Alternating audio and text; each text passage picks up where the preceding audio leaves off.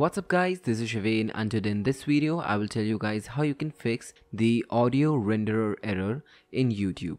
So this problem actually doesn't only appear in YouTube, but it actually appears on any media that you will play. And this is because of some issue in the audio settings. And the thing is, this problem only occurs for me whenever I launch my Mixcraft software and then connect my mic to my computer and then record something, but since I changed my audio interface, it somehow causes this error. So you may have some other reason for this problem, but the way I fixed it was very simple.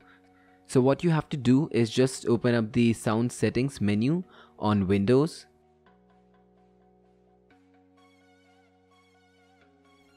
and then go to sound control panel, and there you'll find a playback tab and a recording tab.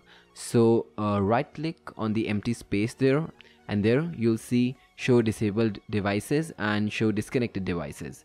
So just enable these two, and then if you find any disabled or disconnected devices, just enable them and it should work. So in my playback tab there is no disconnected or disabled device, but in my recording tab my stereo mix is disabled.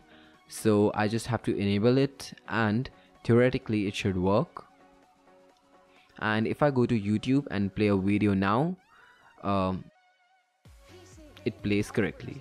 So thank you for watching guys. I hope this video helped you guys, and if this method doesn't fix your problem, just comment it down below and I'll try my best to find another way to solve this problem.